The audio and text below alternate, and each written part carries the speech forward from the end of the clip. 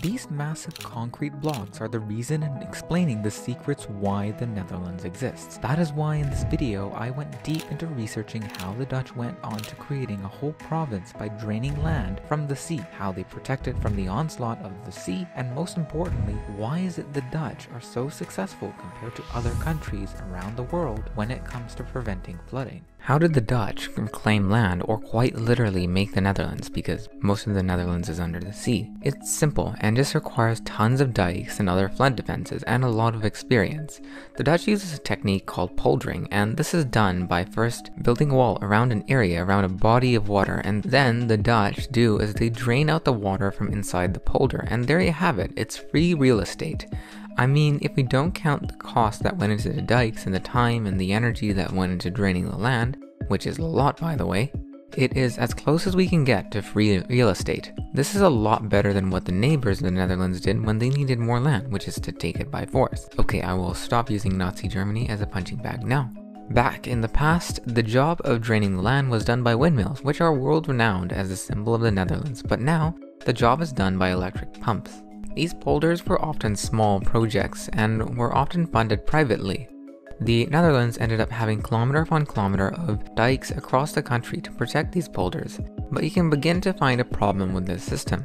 The problem was that there were so many of them and they were vulnerable to flooding. When they did fail, which did happen by the way, it resulted in the deaths of lots of people and massive amounts of farmland lost. This all reached a climax in 1916 between the 13th and 14th of January when a large storm triggered a massive storm surge, and the subsequent flooding resulted in the large segment on the coasts of the Zuiderzee getting flooded. This was not good for the Netherlands, a country at the time that was growing and rapidly needed a lot of land for agriculture. This time an engineer by the name of Dr. Cornelius Lely was put to the task of planning of the building of the wall on the Zuiderzee by the Dutch government and fix this problem for once and for all. Now, the whole idea of building a wall to protect the Dutch against the North Sea was not a new idea, and many people came up with similar ideas, such as a guy by the name of Henrik Stephen also proposed to build a wall connecting the island and the Wadden Sea, protecting the land in the south. However, during that time in the 1600s, the technology to pull such a mega project off was not available. In the 1900s, they had massive advantage of steam engines and later to come electric pumps, which made the land reclamation so much easier. Cornelius went out to carry out his measurements and came up with this. He planned to build a massive dike along the Zuiderzee, which would turn the inland bay into a freshwater lake, later called IJsselmeer. Since the project was conducted in part during the Great Depression, this added a lot of jobs, and at one point almost 5,000 people worked on the project.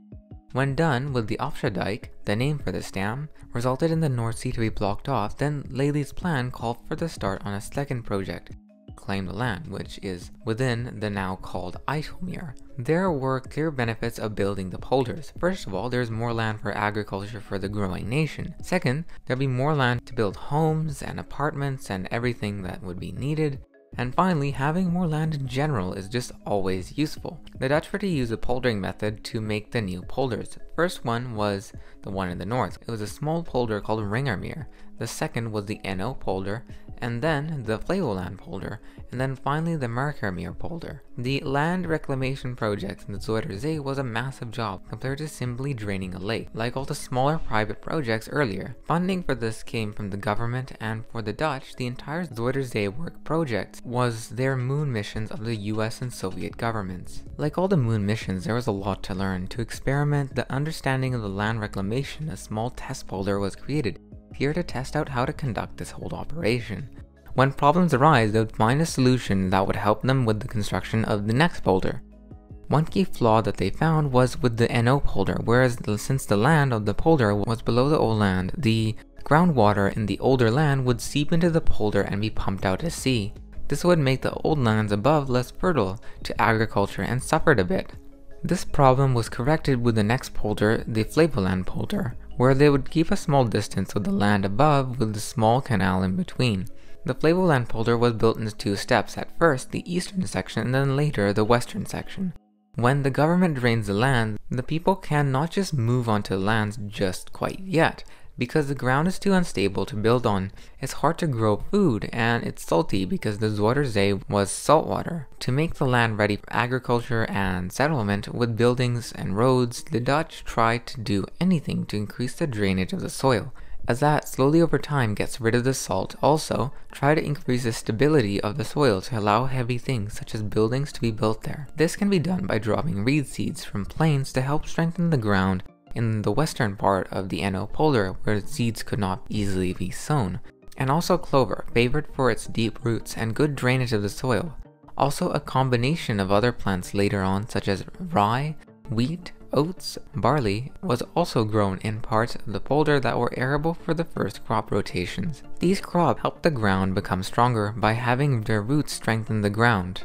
Also, another fun fact is to note that when the Dutch drained the land, it sinks because most of the land that is in the Netherlands was mostly peat, and when peat is dehydrated, it decomposes, resulting in the land sinking further below the sea level. In the end, the reeds are burned or taken out, and they act as good fertilizer for the crops that are to be grown in the newly formed land and help it get ready for settlement. They also fitted millions of drainage pipes to help drain the land more quickly and thus making it more fertile. The network of pipe reaches 40,000 kilometers. Now when the land is clear, it is perfect for building. However, it's not perfect for the crops because of the salt. Also, the government did not just want to give it to the farmers, as it would repeat the flaws of other land reclamation projects in Haarlemmermeer and Polder. What happened was that the land was given to the farmers because of it being new land, and not properly prepared for farming. It resulted in low crop yields and resulting in bankruptcies and increased poverty. So, they set up a board for the NO polder. For the NO polder, this was called the Board of Rengermeer, later changing its name to National IJsselmeer Polders Agency or Rijk, to do all the micromanaging and monitoring of the progress of the whole project in the area. They would farm the land for a given amount of years and then give it to the farmers to make sure that the land was fertile and productive. Over the years and the following decades, salt was drained out the polder and making the land some of the best farmland in the country and is highly valued. Per hectare, the land in Flevoland and the polders is some of the most expensive in Europe, fetching sometimes over 120,000 euros per hectare. For comparison, the average price per acre in the Netherlands is around 68,000 euros per hectare, which is also some of the highest farmland prices in all of Europe. While this can be attributed to the polder's high agricultural productivity, it also has a bit to do with agricultural land being a good investment because of no capital gains tax, but we can make a video on that if you're interested. That eastern part of the Netherlands was now protected by a massive dam with tons of newly made valuable farmland behind it. What about the western part of the Netherlands, particularly Zeeland and South Holland and the provinces surrounding the River Maas, estuary and delta? This became a massive problem for the Dutch government during the floods of 1953. The disaster was because of disrepair of dikes and levees and little investment put into repairs, and the damage taken during World War II. Also, many levees were too low and the floodwaters during 1953 were very high. A couple of days after the storm, the Delta Works was founded to find a solution to the flooding.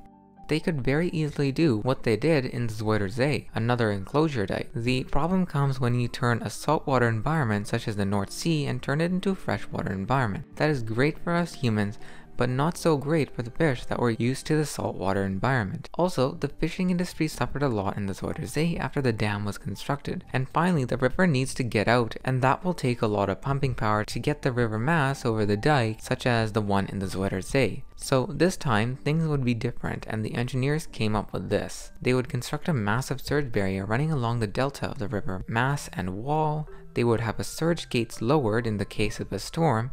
Also another barrier, the Maasland barrier, the one that is at the port of Rotterdam, would just slide into position, fill up with water, and then sink, keeping a large part of the city of Rotterdam and the port behind it safe. One side note is that this is not originally part of the Delta Works. All these large barriers reduces the height for barriers behind them, and reducing the length of the coastline hence reduces the points of failure. Together with natural barriers like dunes on the coast, help keep the Randstad, the part of the Netherlands with the most people, dry. While these barriers and dam are cool, they're not the only reason why the Dutch are so good at managing water. Large part of it comes to the system they have that works on dikes. This starts with the oldest forms of government in the Netherlands. Local water boards. If you're bored of me explaining, then I got enough watch time out of you and you can click away. And it's surprising you got this far.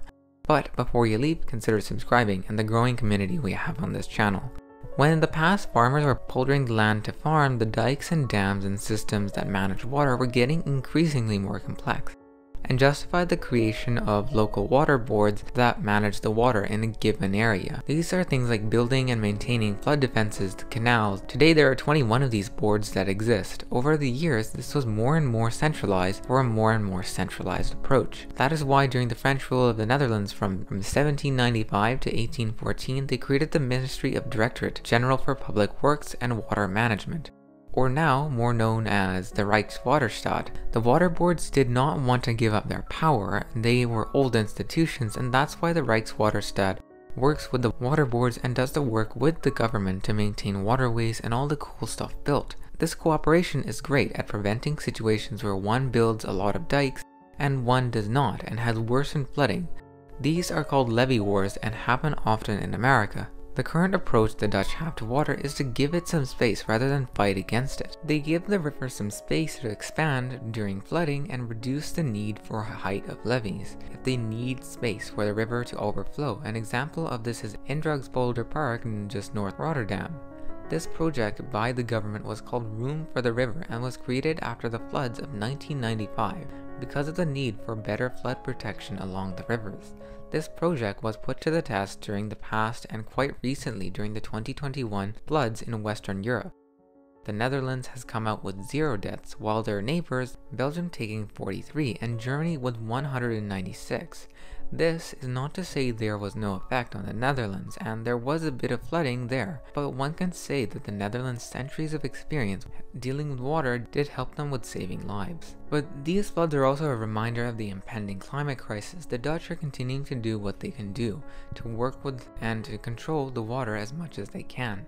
The Dutch government is trying to work on this before these issues become more serious, such as raising levees, reinforcing them, or aiding the creation of salt marshes on the coast, giving more room for the river to expand during torrential rain. But over time, this is going to get difficult because of how flat and low the country is, and it is entirely likely that the Netherlands may go under the seas. Thanks for watching this on video, and see you in the next video, and don't forget to subscribe and like.